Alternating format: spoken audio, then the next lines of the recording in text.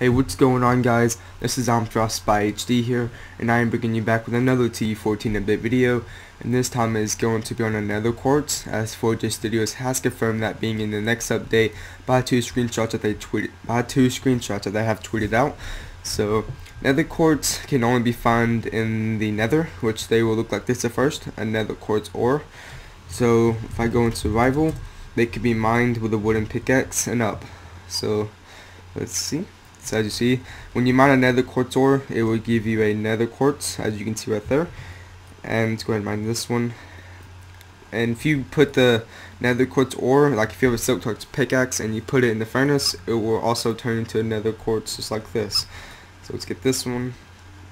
And Nether Quartz ore, Nether Quartz is usually used to make a daylight sensor, a redstone comparator, or a block of quartz with the regular other blocks like cheesewood quartz blocks and all the other quartz blocks and stuff.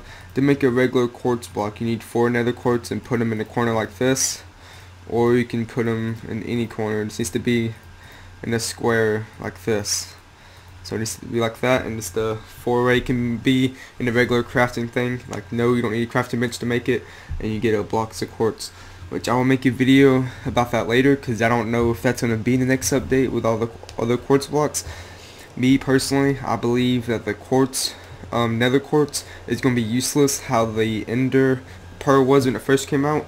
So that's how I think it's going to be. We can still get it from the nether, we have the ore, and we can get the nether quartz, but we cannot yet make any of these things, the box of quartz or daylight sensor, as there was no hint of that being in the game yet, which it was in the textures by Trevcraft Pro, so it might be, but I'm not sure.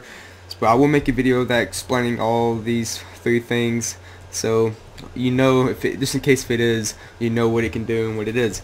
So that's pretty much it for this video. If you enjoyed this video and you want me to keep making more TU14 update videos of more of stuff that's going to be confirmed and stuff that might be like with the quartz, and if you want me to make a video of these 3 things of block of quartz, daylight sensor, and redstone comparator, if you want to make videos of that, please leave a like, comment, subscribe, and I'm out. Bye bye.